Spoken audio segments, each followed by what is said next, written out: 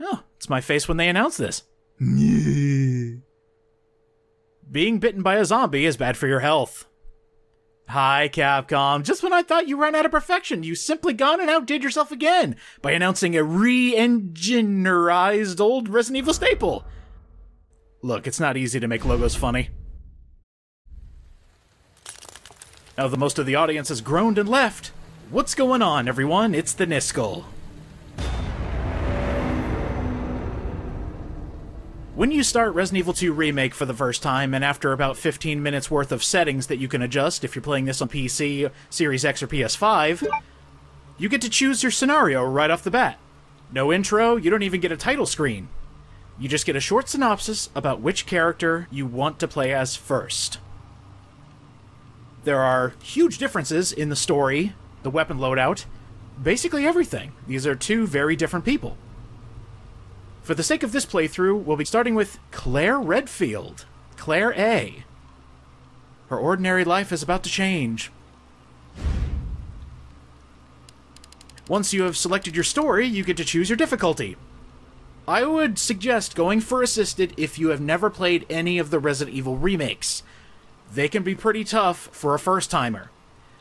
Now, if you're going for Normal, well, you get what you asked for.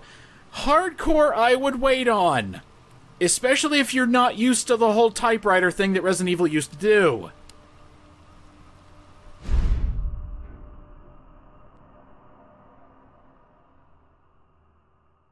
Look, man, I'm serious, okay? I saw this with my own eyes. Oh, I believe you, buddy. I believe you. Just tell us a story. Tell us a story. Okay, well, last Friday night I was walking home from the bar, and this woman started coming towards me. She was staggering, you know, so I figured she was drunk. Whoa, whoa, whoa. Okay, tell us, be honest now. How many drinks did you have? No, man, I barely had a buzz on. Oh, come on. Look, just listen, all right? She got closer, and I got a good look at her. You got to see her eyes, her nose, her whole face. It looked like it was rotting. Yeah. She looked like a corpse. Like a walking corpse, man. Sounds like my wife. I've never seen anything like it. I haven't been able to sleep since that night. All right, calm down, buddy. Calm down. Just, hey, you gotta stay strong, okay? Don't give in to fear out there, right? Yeah, well, you got that right. If you freeze up around these things, they'll sink their teeth in you. I should attack somebody. Oh, come on. It's just getting good.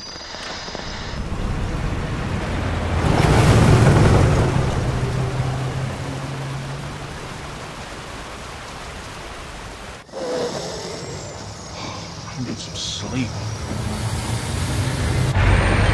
Oh, shit!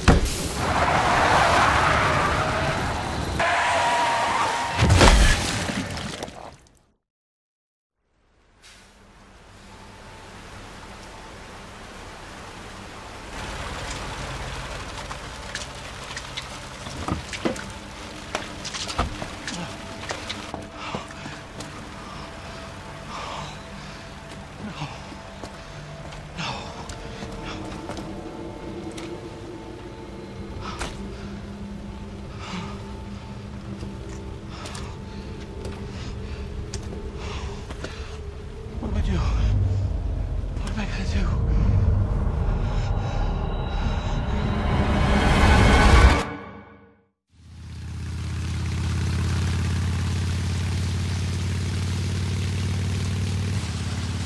Yeah, I'm almost there. You know me, I'll be fine. That's good. I'll be back as soon as I find Chris. I will, but I gotta go. Why does everyone think I'm gonna get in trouble?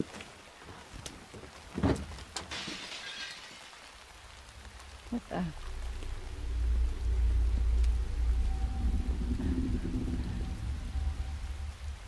Hello? You know, this is a much more subtle, more frightening way to start your zombie game based on a game from '98, where you get to meet with your character first. Not through cutscene, but through gameplay. And we're heading to a gas station where, you remember that inflation's a bitch. God, I actually remember when prices were this low. I wasn't driving. There's actually a few things I want to look at this gas station because some of the stuff is well hidden. Like, for example, here's a Sheriff car. Now, that's fantastic. Oh, yeah. When life has you seeing red, enjoy the wild taste of Dingo Red cigarettes. Get wild, now on sale. Yeah, a lot of these are just simple ads, simple telephone numbers, nothing Easter eggy there. But if you actually try to run to Raccoon City without your Harley... I don't know why you would want to. Middle of nowhere. Claire suddenly remembers, oh yeah, middle of nowhere. I guess I should go back. Now, we heard a bit of a commotion going on inside the gas station. Maybe if we go to Colombian Roastmasters.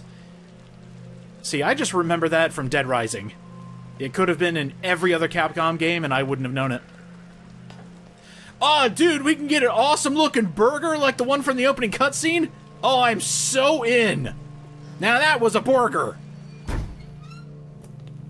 Hello? Anybody here?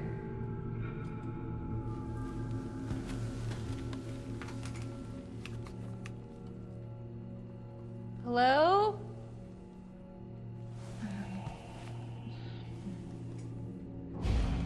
One thing right off the bat I remembered when playing this for the first time is how different horror is from back in 1998. This day and age, you need to do a lot more to scare your audience, especially if they grew up on horror games. Subtlety is now king. And a little darkness never hurt anybody. Especially being defenseless here in this opening. Are you okay? Wait here. I'll check it out. Some brilliant sound design and a little bit of confusion to start us off. That never hurts your horror game either.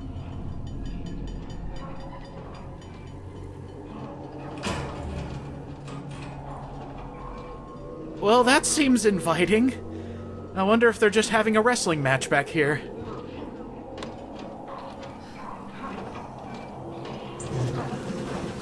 Hold still! Excuse me, is everything okay? Stay back, man. I got this.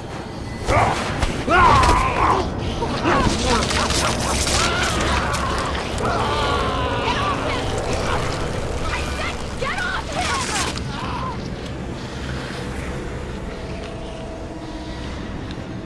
Don't come any closer! That's the power of the Resident Evil engine going full force on those textures and graphics. Holy cow! We haven't had a first zombie experience in a hell of a long time, Capcom. And what a way to show off your flesh-eating monsters. Oh, that's so good. He didn't stand a chance. I'm sorry. You were up against the first zombie. Pfft, you were as good as dead. Alright, let's get out of here. But be careful. No way. Can't be alive. Resident Evil 2 upped the horror factor by making their zombies stupid resilient. Just throwing that out there, it is actually kind of hard to kill these suckers. But don't worry, I'll help you out. But first we need to escape. Oh dear. Oh, even worse. It's like a nightmare. Yeah, no kidding. I've had this nightmare before. Just run. Ah! The door! No, don't shoot! Get down!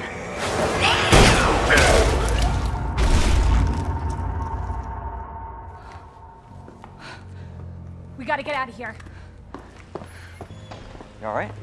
Yeah, I think so. Thanks. You can thank me later, when we're safe. Holy shit.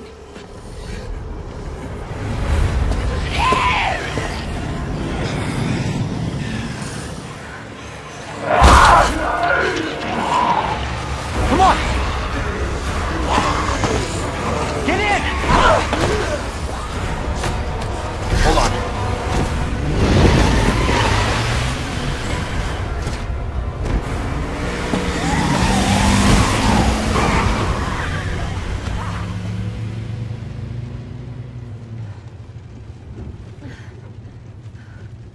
hell is going on? I don't know. Hopefully they'll have some answers at the police station. Wait, you're a cop? Yeah, Leon Kennedy. You are? Claire. Claire Redfield. Live around here? No. I'm looking for my brother. He's a cop too. Well, it's a good thing we found each other. I don't know what to expect anymore.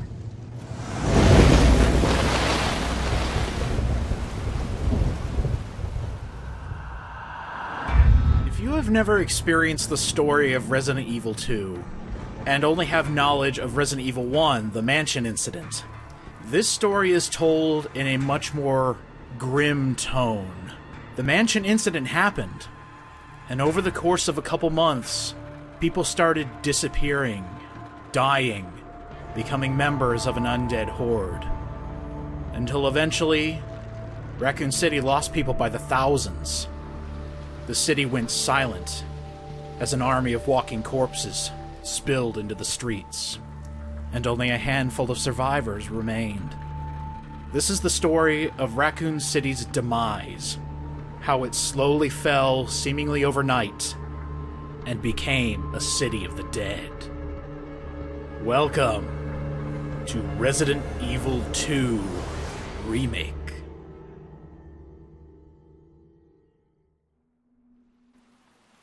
Attention all citizens. Due to the citywide outbreak, you are advised to take shelter at the Raccoon City Police Station. Free food and medical supplies will be provided to everyone in need. Oh my god, this is so unreal. Police station's not much farther. They'll know something. Yeah, but what if we're the only ones? What if there's no No, survivors? there's survivors. It's a big city. There has to be.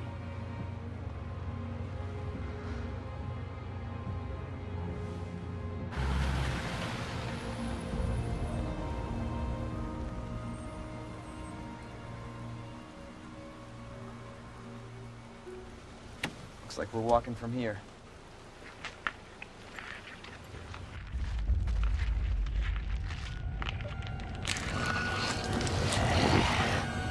More like running. Yeah, good call. Leon, you gotta back up.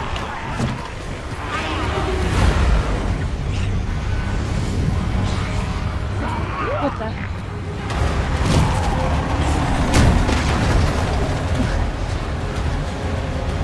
Holy shit. There, get out. Get out now! I can't! Hold on!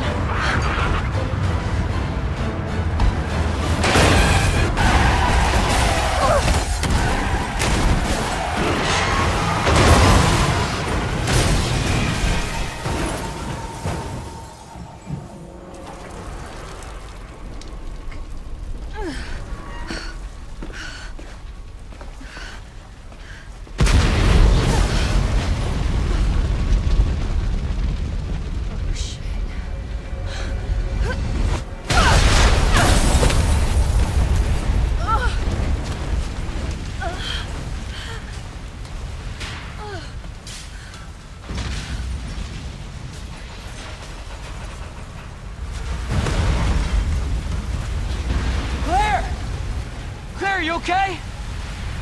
Yeah, I'm alright. How about you? I can't stay here. It's not safe. Oh shit. Go on ahead. I'll meet you at the station. Oh, this is an immediate threat. Well, welcome to Raccoon City, I guess. Can't stop. Gotta keep moving. This is such a great look at a dying/dead Raccoon City. It's like the end of the world. That's what it feels like! Everything's on fire! Dead people walk! This is fantastic! And this is what I visualized all those years ago. The police station. Almost there.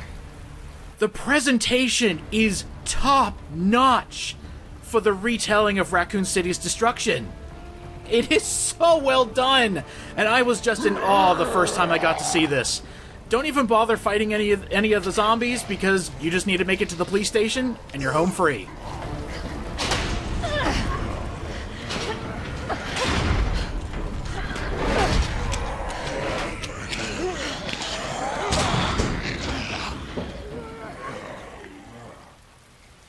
So another thing that current age Capcom just loves doing in their games is adding subtlety. Those zombies are going to bang on that gate, and you actually hear them gnashing at the metal with their possible remains of fingernails, so that's pretty good. But then, once you get to the police station and think, oh, everything's great, you'll notice huge collections of body bags in front of the RPD. Uh-oh. I think we have a problem. I don't think much people made it, if any.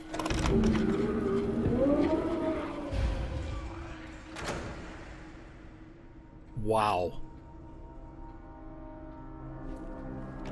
I mean, if you want, you can go say hi to the zombies, but just come on in.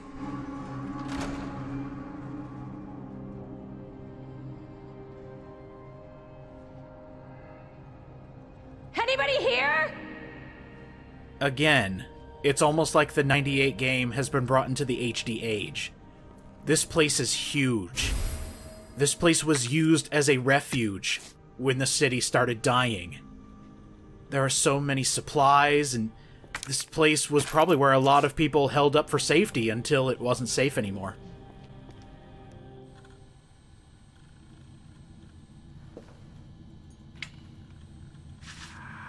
Come on, Chris. Where are you?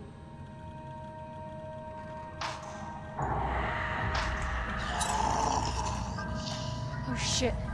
They're inside too. David! Marvin! You there? I found a way out! It's in here!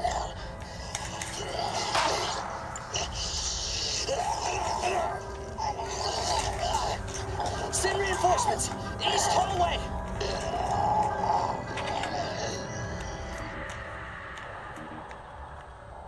I should help this guy.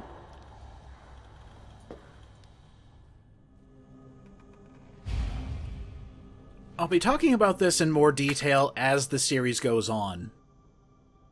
But there are some reasons to critically pan Resident Evil 2 when comparing it to the original.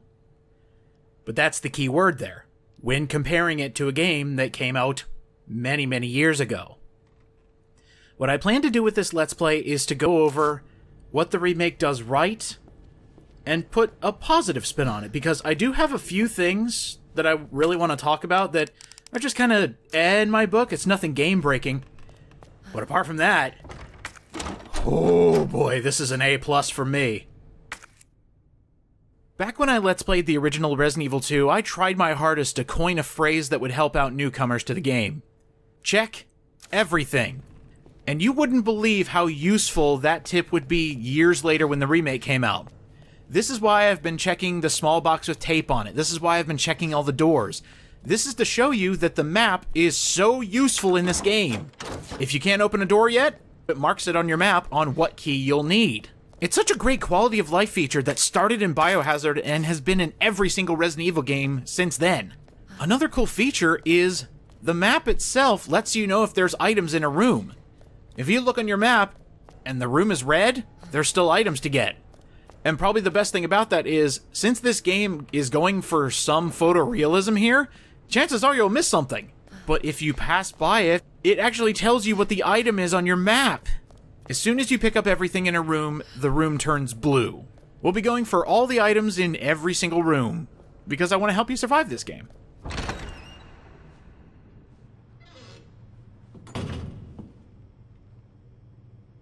It almost seems like nothing happened in a room like this. It's just a little dusty, a little bit in disrepair.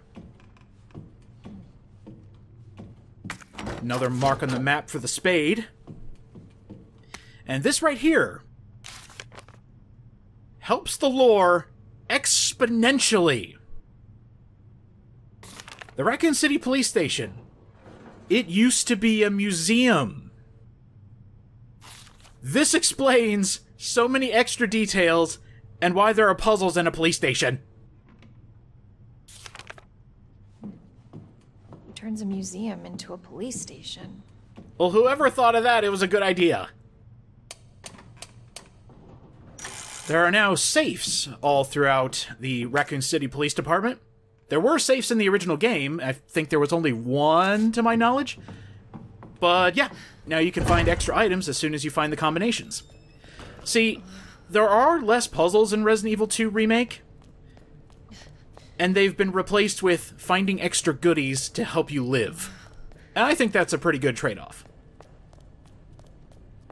So there is actually one Easter egg I want to talk about before I forget. Just know that we'll be looking over quite a few things that we can't exactly access yet, but we'll get to eventually. There is a reference to the release date of Resident Evil 2 at the gas station. If you actually take a look at the door, I screen capped it for you so you can actually see it. There's the release date of Resident Evil. If you got the deluxe edition of the game, you get Albert Wesker's Samurai Edge gun. I won't be using that because not everybody has access to that, so I won't. And now that all the fun stuff is out of the way, you can save a lot. And since this is modern Resident Evil, you don't need ink ribbons. Unless you're playing hardcore, then good luck. Now, one thing I do like about this game is if there is an item that has outlived its usefulness, get rid of it. It'll give you a little check mark letting you know that this item can no longer be used at all. And that is so good when it comes to inventory management.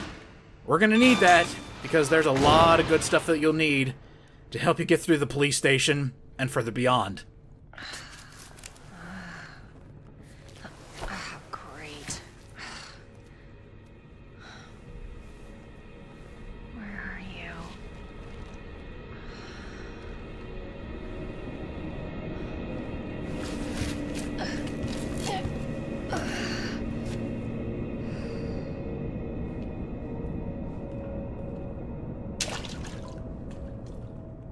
See, I don't want to just be constantly gushing about this game, but its first impression was so important. It needed to grab old fans and it needed to grab new fans. And by God, it did it because of what it does for background elements. You can totally visualize people running around trying to find case files and doing what they needed to do to make it through their day.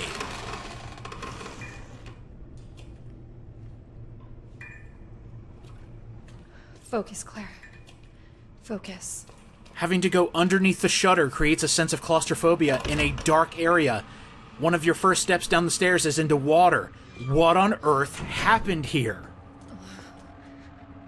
You essentially have to piece it together yourself on what overtook this entire police station. I mean, I think you can put two and two together. You're smart. But the destruction in this place is so nice to look at, as so bad as that sounds, actually. Just looking at this, it's like, wow, that's some good destruction. It's the small things. I'm a big fan of what Capcom has done here.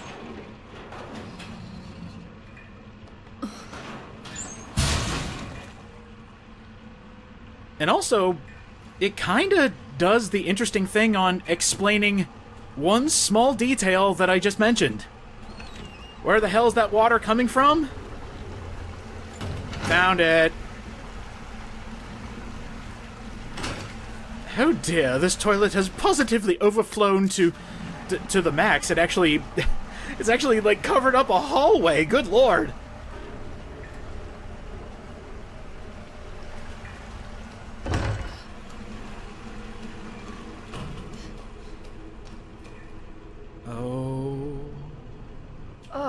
Oh my God.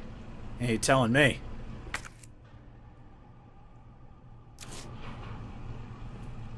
Open up! Hurry! Open up! Open this goddamn door! I'm here! Open the door! Hurry up! Hurry up! Open it! Here, give me your hand! Help me! Hold on! Give me your other hand!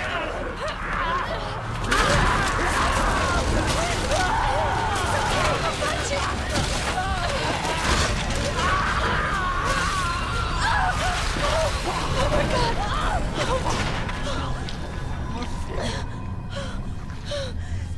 I'm so sorry.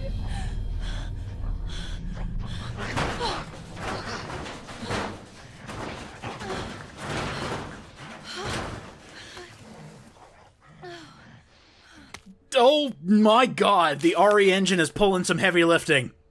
That's some good-ass gore.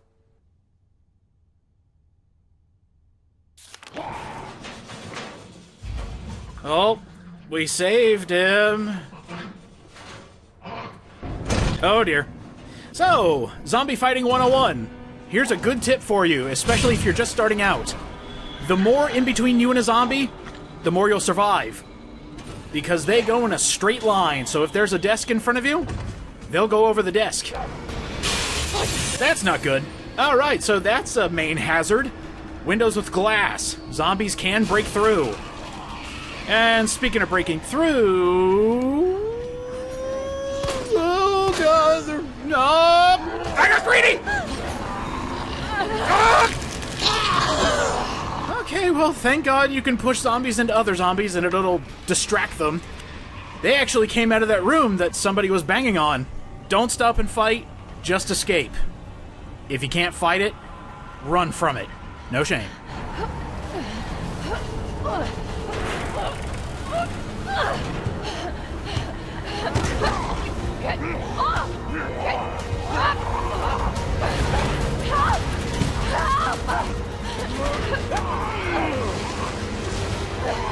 Watch out! You all right? Yeah.